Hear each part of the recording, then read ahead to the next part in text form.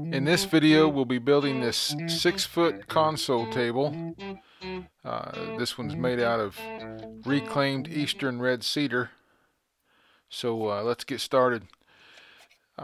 It's a real simple cut list. We're going to cut 6 boards to a little over 6 foot long, and 6 boards a little over 34 inches long.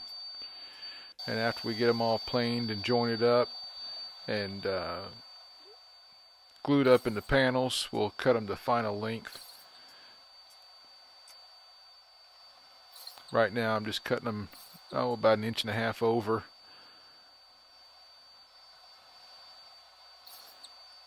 And you can see how nasty they look here. Believe it or not, this used to be somebody's deck. Somebody built their deck out of eastern red cedar. And I'm not a huge eastern red cedar fan. It's just too red for me. But it's still, I can appreciate the wood. It's a beautiful wood. And it just blows my mind that this used to be somebody's deck. This first board I'm doing in real time, and I just wanted to do that so you could see the process, see how long it takes to get through one board, and you can kind of see as it goes through the joiner that bottom side and how it's getting cleaned up. And after I get that bottom side done, we'll then move to one of the edges and get it straight and a good 90 to that bottom.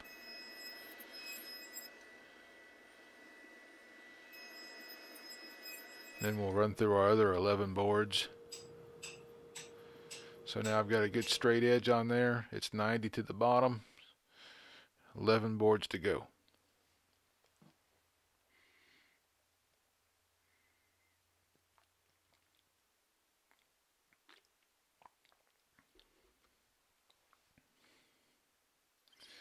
You know, I love the look of this console table.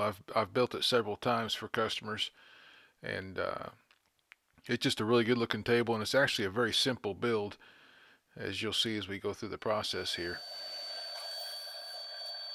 Now all 12 boards have been, flattened on one face and have been flattened on one edge. Now we're going to get the other face flattened with the planer.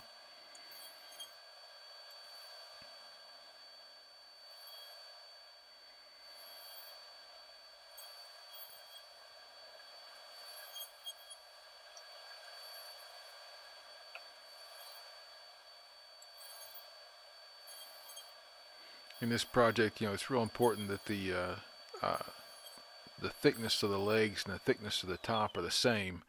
The shelf can be a different thickness, and it actually is. I picked out, after I got everything almost flat, I had a couple boards that still needed to go through the planer a couple more times, and I saved those as my shelf boards, and made sure I kept track of those separate from the others, and ran those through the planer 1 or 2 more passes. So that shelf is actually a slightly thinner than the rest of the project, but just as long as your legs and your top are the same thickness, that shelf can be any thickness that you end up with. Now we're getting that 4th side cut off at the table saw. We're making a nice parallel cut to that straight edge we did on the joiner. And then all 4 sides are going to be pretty and flat and square.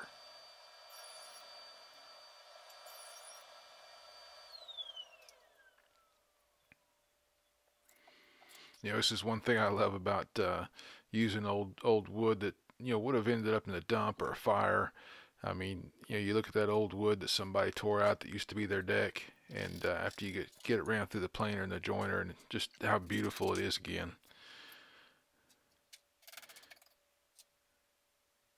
Now we've got 4 panels we're going to glue up here. Like I said, this is a simple build. Four panels we're gluing up. This is one of the leg panels.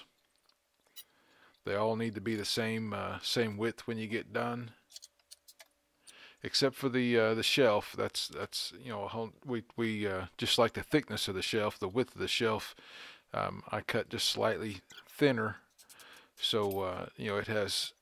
I think I'd made it a 1/4 inch thinner than the top and and the legs, and that just gives it a little reveal on each side. And I don't know if you just noticed there, but you know, one of those boards I flipped around, so I got the white on both boards facing each other, and it's just a little more. It's just a little more visually appealing that way. So you know, I always try and pay attention to the grain as much as I can when I'm gluing up these panels.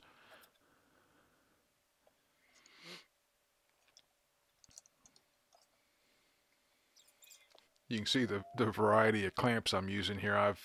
I've went through over the years, you know, buying clamps off of Craigslist back in the day and Amazon Marketplace more recently. Uh, and I think you know, I have a large collection of pipe clamps, and I think every one of them I've bought used. And most of them are the besties. They're a great pipe clamp. I've used the same ones for years, and they were used when I bought them. But there are a few other brands in my collection, which you know, these are some of them here. I have no idea why they have a T on the end of them there, a plumbing T, but it was there, and I haven't bothered taking it off. These are I only have 4 of these that I got from somebody, and I actually, these are my favorite ones. I'd love my whole collection to be, you know, these clamps. I like how tall they stand, but I just got these. I just have these 4.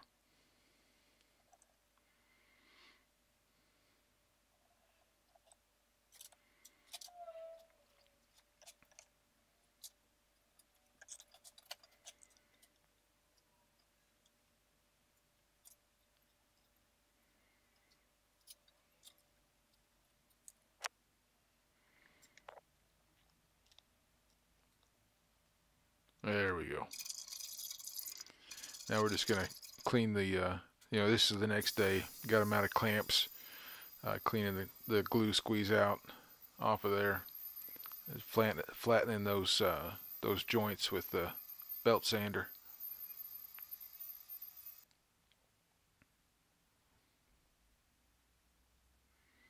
And you can see the hose coming out of that belt sander. You know, I've got it hooked up to a small dust extractor, and I've actually thought about doing a video talking about dust extractors a little bit. You know, the brand I use is not uh,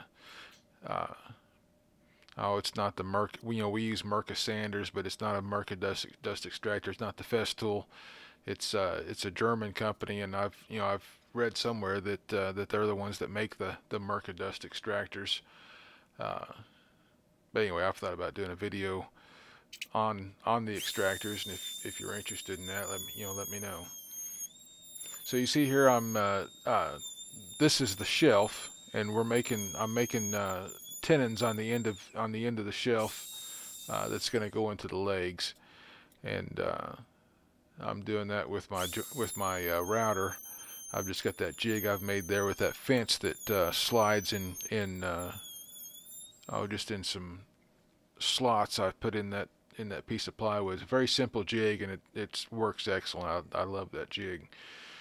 I'll use the same jig in just a little bit to cut the mortises in the legs. So you know, I set it to a certain depth and just cut down both sides of this shelf and created a tenon there, and then we'll cut the cheeks off with a pull saw.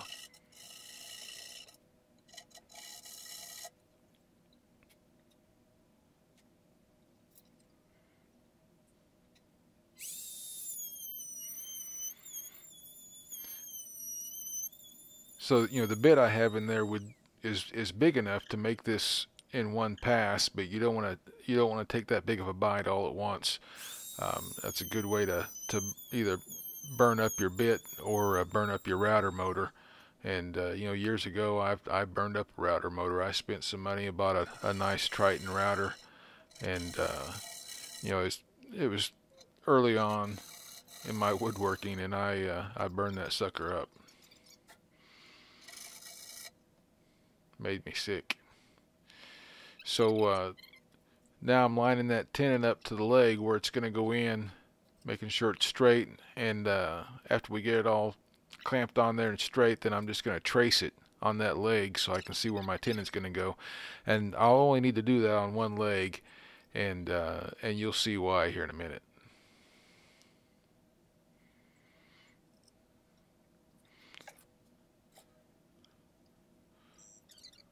So now I've got that traced on there. I'm going to use that exact same jig on my router, and I'm just lining that up. Now the bit I have in there does not reach all the way across this, excuse me, this mortise. So I'm lining up with the first line, and I've got a depth gauge set on my router, and I'll make several passes on this line until I get deep enough.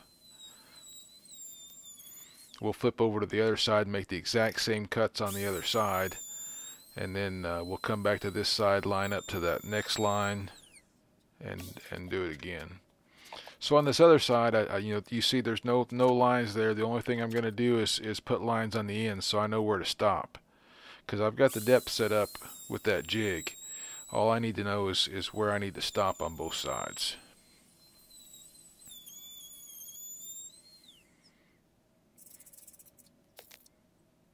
Now we'll flip back over to the other side and get lined up with that second line, and do it one more time, and we'll be done. So right there, I'm lining up with that second line. I'm going to make a pass. I'm going to measure it with the calipers. It's a little off, so I'm going to do another little test cut there, measure it again, and that's it.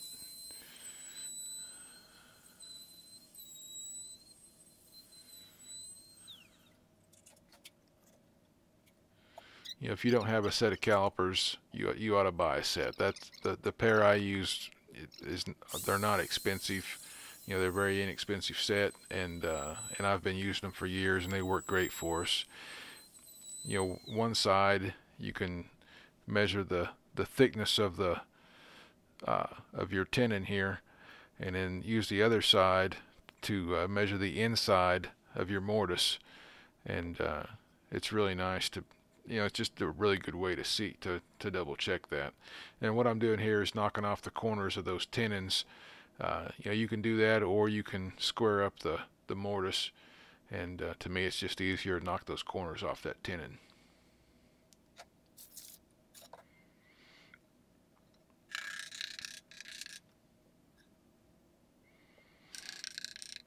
And this side I just had in there, you know, holding it up. Now we're getting glue on it, and I'll put it back together. The one thing I missed, I'm sorry that I missed this. You can see the 45s on the top of these legs, and the 45s on the end of the top. I missed filming that. We did that on the miter saw, and you know, the miter saw didn't reach all the way across, so I had to lean it one way, and I made all my cuts with it leaning that way on all three pieces, and then I had to flip it back the other way to get the other side cut. After I got flipped over the other side, I, you know, turned my piece around and got it lined up and made those cuts. And you know, it was fairly simple. We did on the miter saw, but I'm sorry that I missed video in that. I wish I could have shown that to you. And now we're just getting it all clamped up. After this glue dries, you know, I'll come back the next day, and we're gonna pin that joint with some dowels. You know, we're not dependent on just the glue there, which is what you're seeing here, and somebody's probably wondering about that.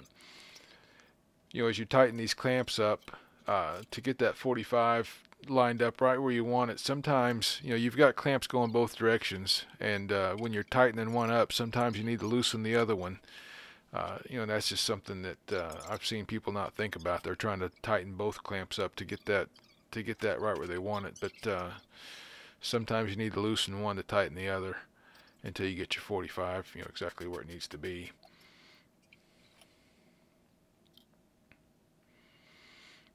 Now I'm just marking where I'm going to put those dowels. I'm going to put 3 dowels into both joints. They're 3/8 inch dowels, and I'm drilling 3 inches in. So it'll be 3 inches long and 3/8, and 3 of them, so a bunch of 3s there. There's a nice shot of my elbow as I drill those holes.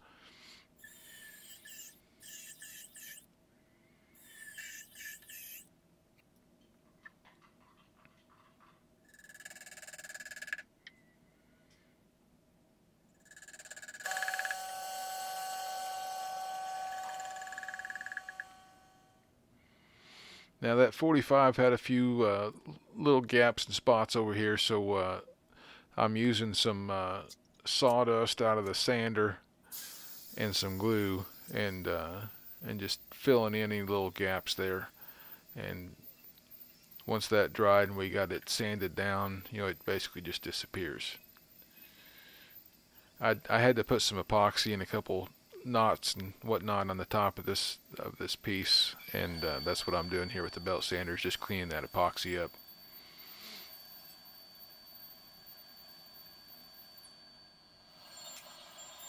And we use a small round over bit, and just knocking the corners down.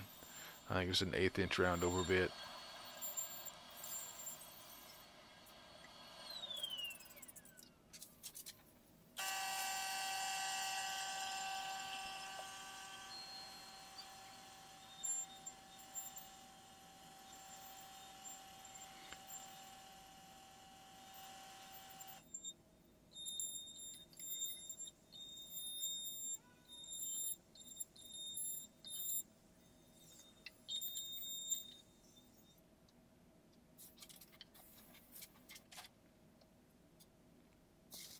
So as you can see, this is a pretty simple build, but I think it's a really pretty piece. It's one of my favorite pieces we do, even though there's not a lot of creativity in the build process, but I just like the end result. I think it's a real pretty piece of furniture.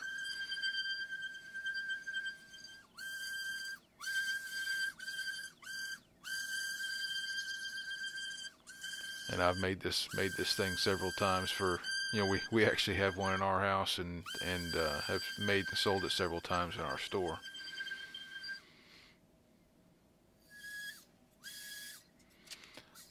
And this is the first one I've done out of cedar. All the rest of them have been out of oak.